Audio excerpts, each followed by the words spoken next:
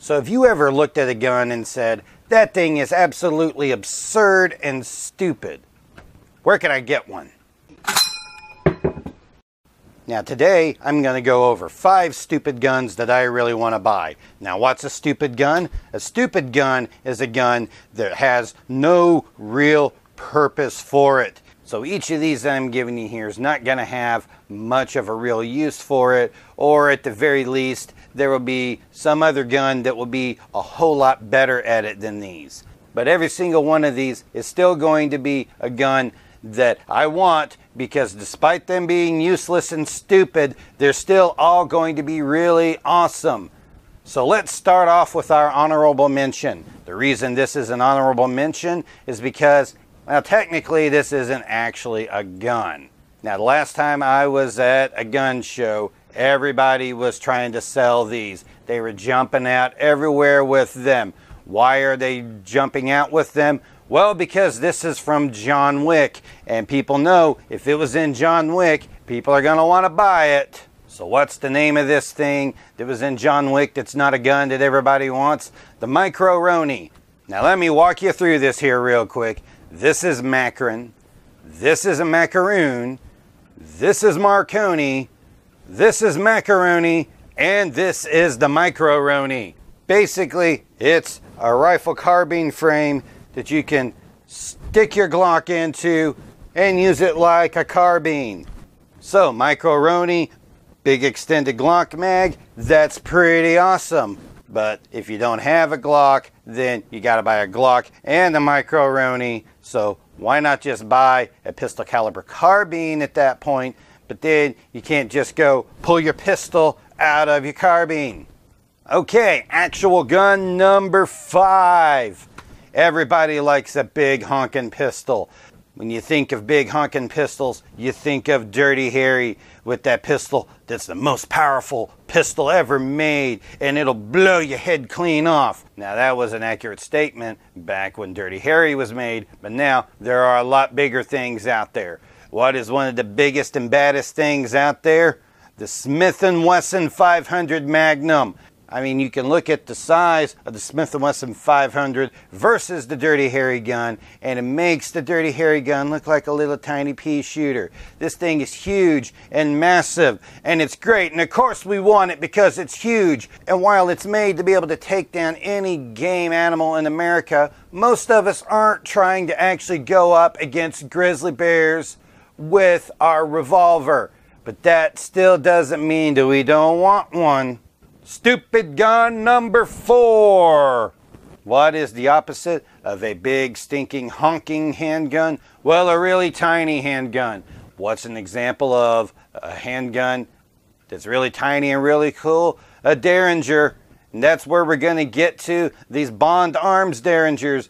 It's a little tiny gun that's got 2 barrels. Now, these were really popular because they always went bang. It's like a double barrel shotgun. There's not much to go wrong in it there.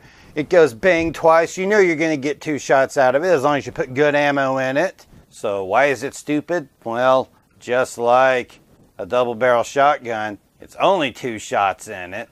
Once you used up both your shots, well, hopefully you got the job done with that, because if you didn't, you're in trouble. I mean, it's just not real practical and real quick to reload. You got a 2-round capacity. There's so many other tiny little autoloaders and tiny little revolvers that will do the job better than one of these. But these things are still cool and we still want one. Stupid gun number 3. Well, I mentioned double barrel shotguns a little bit ago, and what the problem with them is that you only get 2 bangs out of them. So how can you get more than 2 shots out of a double barrel shotgun? Well, Chiappa's got the answer for you, and that is, don't make it a double barrel, make it a triple barrel.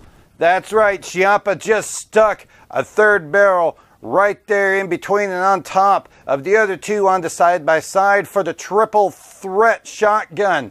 It goes bang, bang, bang. It looks cool with the 3rd barrel. I mean, yeah, it's going to be a lot more heavy for having an extra barrel on it, and you're only getting 1 more shot out of the thing, so is it really worth it? Who cares? It's awesome! Stupid gun number 2. Now, a lot of people have taken a look at that 410 shotgun round and been like, that thing's not a whole lot different than a 45 caliber round. I bet you we could start cramming that into places where we put 45 long Colt. And years back, Taurus came up with the idea of making a revolver with a cylinder that was long enough that you could put 45 Colt in it, or 410 shotgun, the Taurus Judge. The Taurus Judge is not the stupid gun that I want, because I really don't want one of those. I mean, you go bang with it a few times and you're like, okay, that was kind of cool, but I'm done with you now. So why am I bringing up the Taurus Judge? Well, somebody else used the design from the Taurus Judge and made something else from it there. That's going to be Rossi with the Circuit Judge. What is the Circuit Judge? The Circuit Judge is this. What? That's right. They took a Taurus Judge and put a stock on it and a really long barrel on it and turned it into a carbine. It's a revolver carbine that could shoot 45 long Colt or 410 shotgun.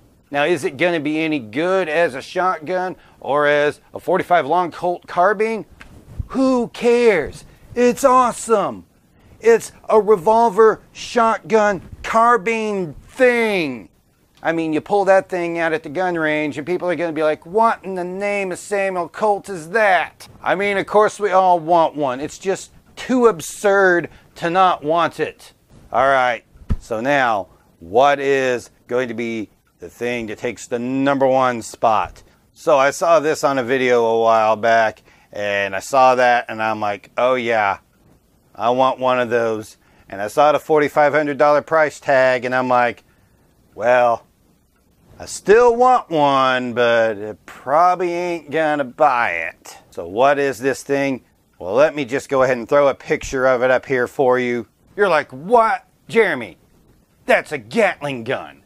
Yeah, it's a Gatling gun. But let me tell you about this Gatling gun. This Gatling gun is a 9mm Gatling gun that runs on Glock magazines. Now, this 9mm Gatling gun is made by Tippmann, who are kin to the people that make the paintball equipment. And you're probably like, wait a minute, how can you make a Gatling gun? I mean, that thing's like a full auto gun. Oh, no. It's not full auto because you have to hand crank it. It's not the power from the cartridges making it fire. It's not got an electric motor on it. So it gets around the NFA, so you don't have a tax stamp on it, and you can legally buy it if it was made after 1984. I mean, come on, it runs on Glock mags, people.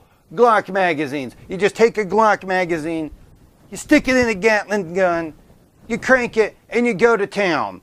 What possible use could it have? Maybe the zombie apocalypse. I don't care if it's useless. It's amazing. So that's the 5 stupid guns that I really want. Did I leave off one of your favorites? Well, let me know in the comments what it was that I missed. You can also leave in the comments if you think this whole thing is just absolutely absurd. You can like my video or also subscribe to my channel to make sure that you don't miss any of the videos that I post. I'm Jeremy with Poindexter G, and we'll see you next time.